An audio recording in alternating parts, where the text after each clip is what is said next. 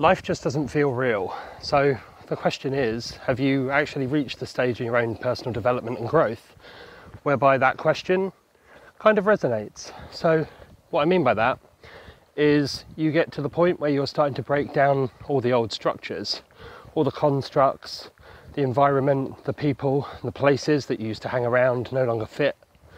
They've then either been outgrown or they've technically served their purpose. So as a result, they naturally go out of your existence, and therefore your reality then has a change, because how you think, act and feel ultimately changes as a result of everything else that's changing around.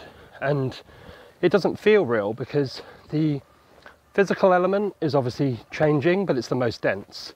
So it takes time and it takes a lot of effort for these things to actually come into and out of the material realm. And then because we're looking at the material falling away, we then have to start looking at the emotional side. And the emotional side is actually us as energetic beings, and we're changing the way we interact with our environment and what's around us.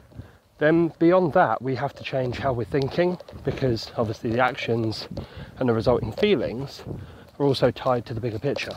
And then because we're doing that from a place of changing the mental thought patterns, because they're now aligning with a new identity, then you're kind of in this between worlds stage, whereby the old stuff hasn't yet fallen away, but the new stuff that's more aligned and for the next stage of your growth and development hasn't yet materialized.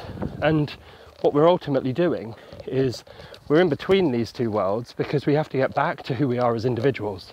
And then once we get back to who we are as individuals, we can live a more aligned, purposeful, fulfilled life, rather than one that feels a bit empty, a bit lost, and where you technically have to go and discover, or rather recover, who you are as the individual in order to then expel that out into the world in order to get new feedback, new systems, new data, and ultimately the next set of changes. But as always, until next time, trust the process, and it's bye for now.